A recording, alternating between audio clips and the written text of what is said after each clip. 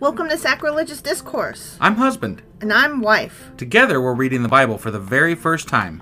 We grew up without religion and wanted to know what all the fuss was about. Well, what have we learned so far? That God is a dick, and apparently some people believe in talking donkeys. We're not trying to pass ourselves off as experts. Nope, we're just reading the Bible for the first time and giving our first take reaction. If you'd like to join us in this venture, you might consider starting at episode 1. Otherwise, jump in wherever you like. All right, let's go read the Bible. Yeah, let's get to it.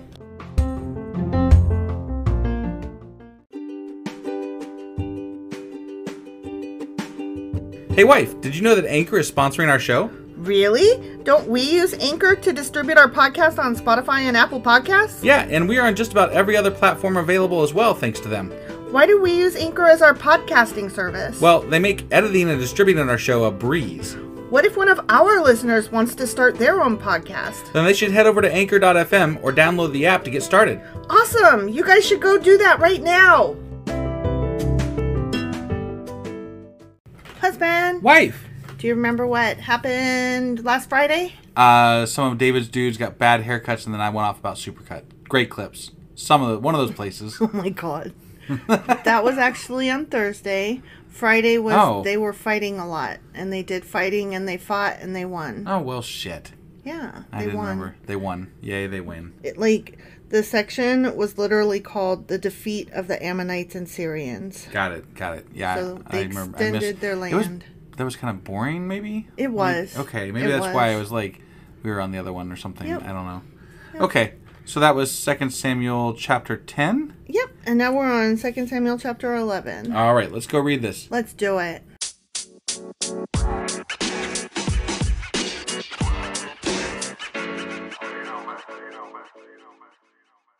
Oh my god, you're going to be so excited when I tell you the title of this one. Am I now? Yeah. Okay. What do you keep saying is going to happen and that you keep hearing about?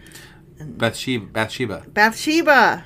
Oh, man. This is called David and Bath-sheba. Oh, man. Are you excited? I am excited, actually. I know. Who the fuck is she? Everybody's like, just wait till you read about Bath-sheba. Ba-da-bop. Ba-da-bop. Ba-ba-ba-ba-ba. No. Bada bing, bada bang. Yeah. Okay, so ready? Bath-sheba, yeah. Okay. In the spring of the year, when kings normally go out to war, David... Wait, hold on. In the spring of the year, when kings normally go out to... It's just like a thing. Oh, yeah. It's wartime. Let's go normally go out to war. Well, they can't fight in winter. Hello? Okay. In spring is when babies are born and we go to war. So war is a seasonal thing, huh? Yes. Okay. Of course. All right. That's when I always go to war. Isn't that when you go to war? Yeah, I mean, harvest... is in fall. Right. And then there's, winter, and then spring, and then wartime. Yeah. Obviously. Duh. Okay. Okay. Yeah. So in the spring of the year, when kings normally go to war... Okay. David sent Joab and the Israelite army to fight the Ammonites. Okay. Remember that just happened? Yeah. Okay. I just want to make sure you were paying attention. They've been fighting this whole fucking time, so. Right, but the Ammonites, they literally just were killing the Ammonites. Yeah. So they destroyed the Ammonite army and laid siege to the city of Rabbah. Rabbah? I don't know. Rabbah. Right. However, David stayed behind in Jerusalem. Oh, this spells trouble. Right here in River City. Or Jerusalem. Late one afternoon after his midday rest. Oh, okay. His siesta. Yep. I have to interrupt myself because I just have been reading. There's this what's it called? Like a fad going around. Okay. It's a question that I've seen on Twitter, and I guess it originated on TikTok, but everybody's asking it. What are they asking? I'm getting there. Okay. The question is, what are some things that we believe that weren't always true that we just take for granted as having always been that way? I've seen those. Right? Yeah. So, I mean, it's just been within the past month that I've started seeing it everywhere. Right. Yeah. And one of them was second sleep, which you and I have talked about what second sleep used to be. Right.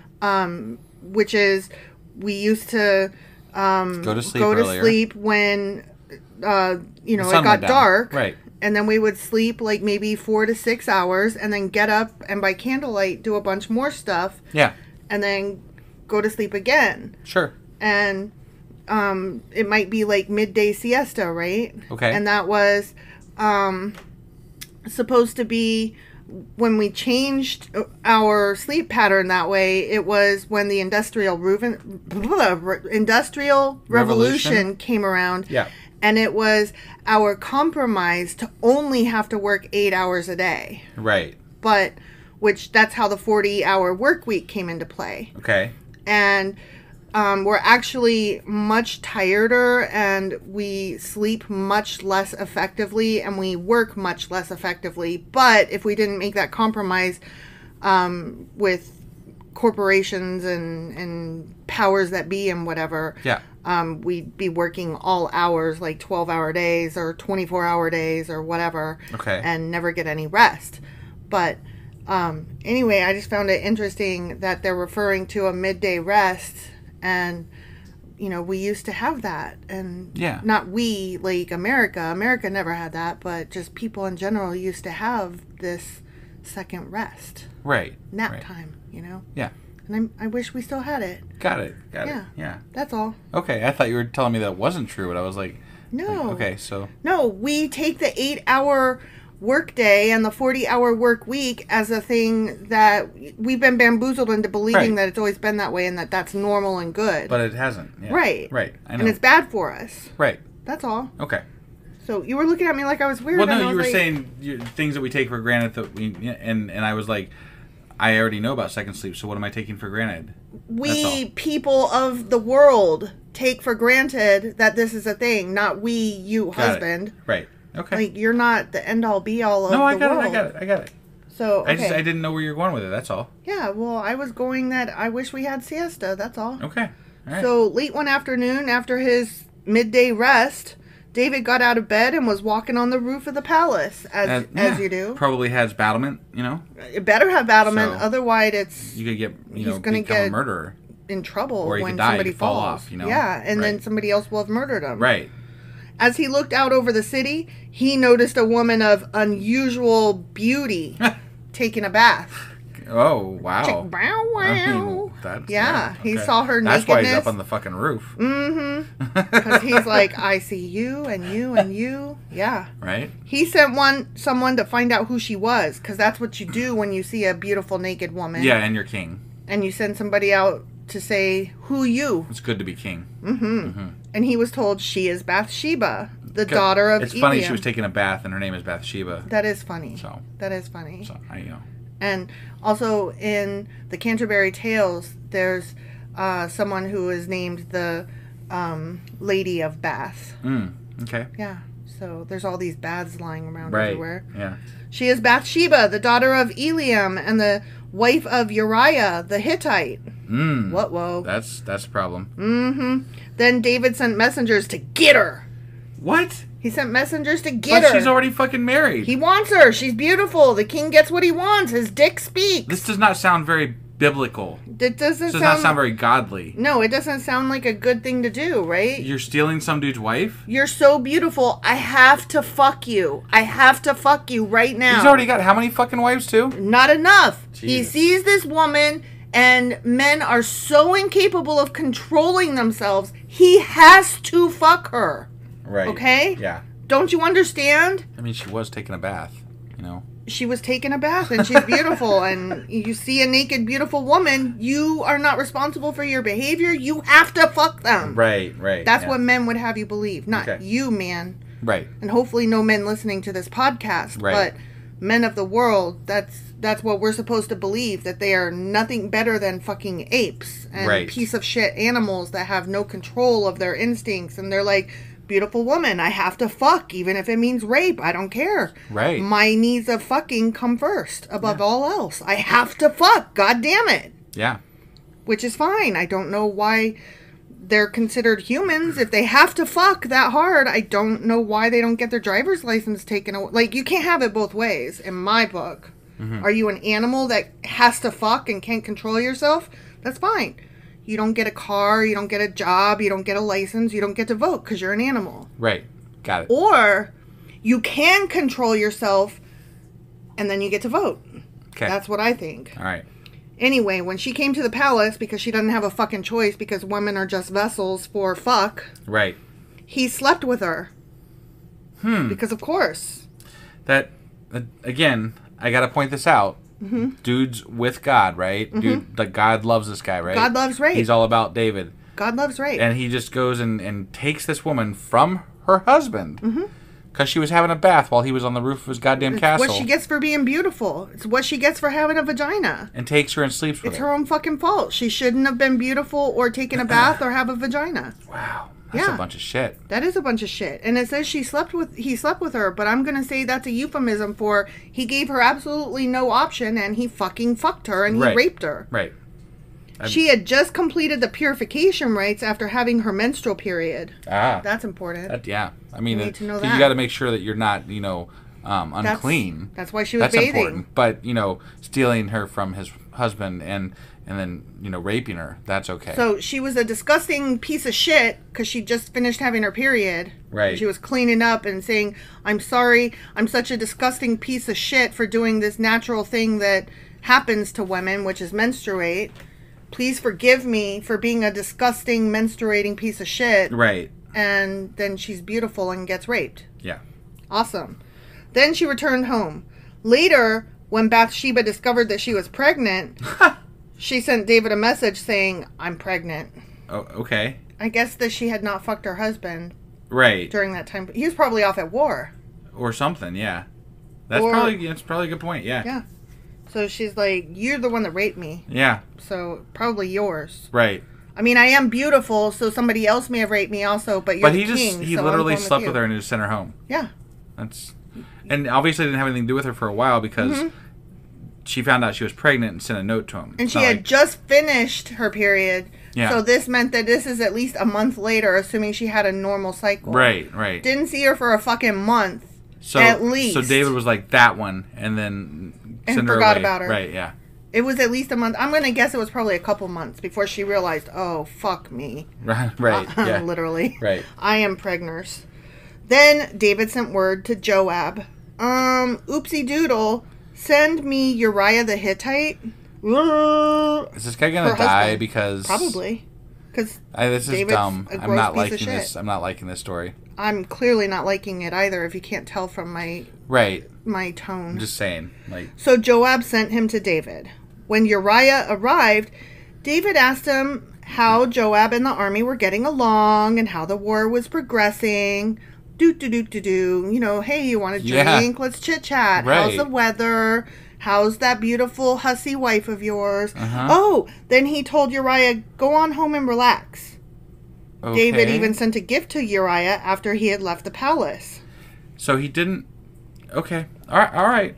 He's okay, I'm waiting to hear how this plays out. He's a liar and a disgusting human being. Yeah, no, he's I'm like, what the fuck is going on here? But Uriah didn't go home. He slept that night at the palace entrance with the king's palace guard. Why? I don't know. That's weird. Why would you sleep at the castle entrance? The palace entrance? I don't know. It doesn't say, but I'm going to guess that maybe the house was too far, or maybe he wanted to bathe first, or I don't know. Okay. He just didn't go straight home. Maybe he stopped for a beer. Right. I don't know. Really, it's none of our fucking business. True. Right? True. When David heard that Uriah had not gone home, he summoned him and asked, what's the matter? Why didn't you go home last night after being away for so long? Uriah replied, the ark and the armies of Israel and Judah are living in tents, and Joab and my master's men are camping in the open fields. How could I go home to wine and dine and sleep with my wife? Oh my gosh. He's a good guy. But David was trying to send him home so that he could be like, oh, that's your kid. Yeah, hurry up and go fuck. Right. Hurry, go fuck. Quick. Right. Yeah. I swear that I would never do such a thing, said Uriah. So Uriah is not only Bath-sheba's wife, he's actually a really good guy. Yeah. You done fucked up, David. Right. Well, stay here today, David told him, and tomorrow you may return to the army. So Uriah stayed in Jerusalem that day and the next. Then David invited him to dinner and got him drunk.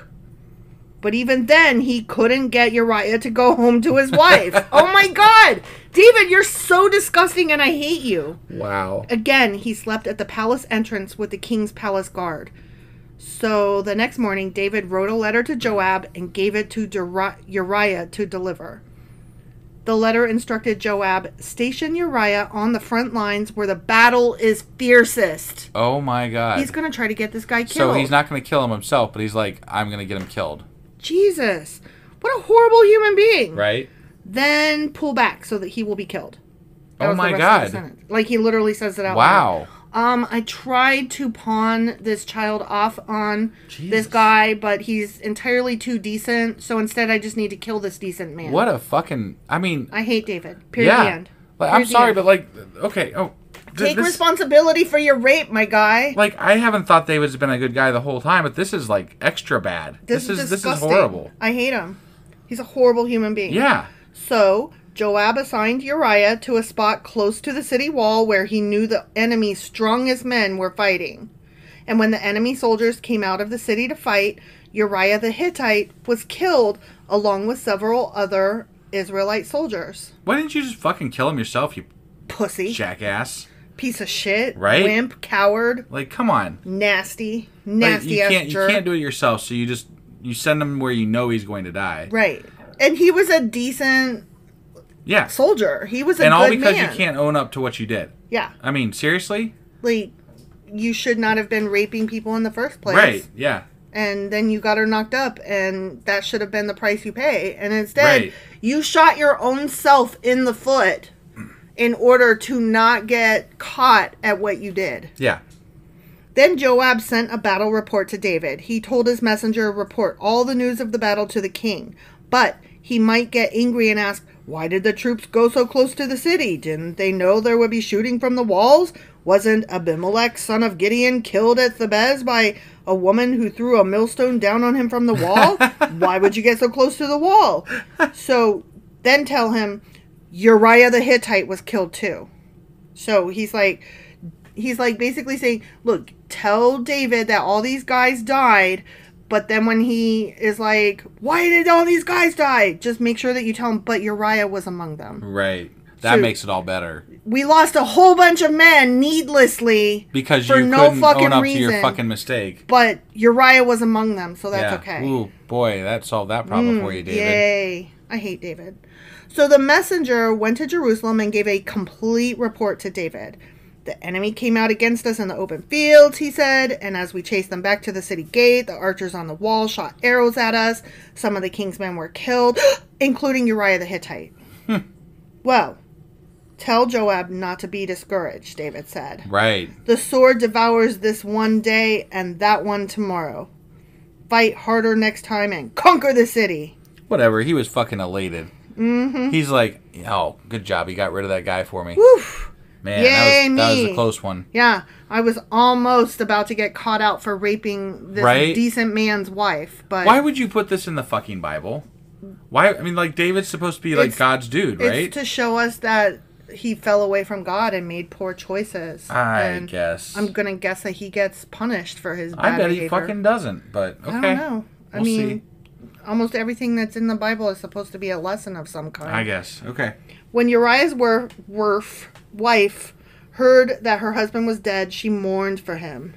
When the period of mourning was over, David sent for her and brought her to the palace. She became one of his wives. Of course she did. Oh, how decent of him. Right. That's good. Yeah. And she became one of his wives. Then she gave birth to a son. But the Lord was displeased with what David had done. The end. Oh. Okay. All right. Yeah, I bet he was. Yeah. Right? Because he raped that girl. And then got people killed to cover it up. Killed, including that girl's husband. Yeah, that's bullshit. Yeah.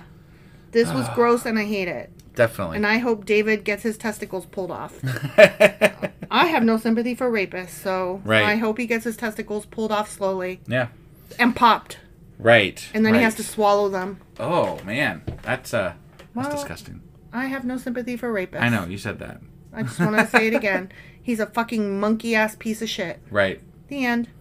All right. Well, that was 2 Samuel chapter 11. Mm-hmm. And tomorrow we'll be back for a cheery episode of 2 Samuel chapter 12 to find out if David punishes, or if David gets punished. Yeah, if his balls get chopped off. Whee!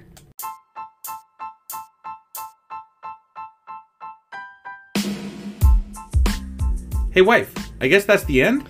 But husband, that's just sad. It doesn't have to be. We are on lots of social media platforms like Twitter. Our handle there is sacrilegious_D. For D's nuts. Oh my God. Stop doing that. Anyway, we're also on Facebook, Instagram, and Pinterest. There's a link to all of our social media sites at our website. Ooh, we have a website? Yeah, it's sacrilegiousdiscourse.com, where you can also find a link to our merch shop. We have a merch shop? Yep, we have podcast-themed clothing, mugs, notebooks, and more, as well as an atheist and science-themed products. Wow, our fans should really go check that out right now. Definitely. They can get in touch with us by sending an email to sacrilegiousdiscourse@gmail.com. But before they do that, we could really use some help. Oh yeah? With what? Well, it's not free running the podcast, and we need some financial support in order to get better equipment, which will free up time so we can concentrate on our podcast and our fans. Okay, so what should they do? Head over to patreon.com/sacrilegiousdiscourse and sign up as a contributor on our podcast. Supporters there receive additional bi-weekly episodes that we record just for our Patreon members for as little as $2 a month. Also, we'd really appreciate it if you would like and subscribe on whatever platform you're using. And Apple Podcast reviews help us out tremendously. Like and subscribe. Leave an Apple review. Join us on Twitter. Support us on Patreon. That's a lot of instructions. Don't forget to say thanks. Thanks. Okay, bye.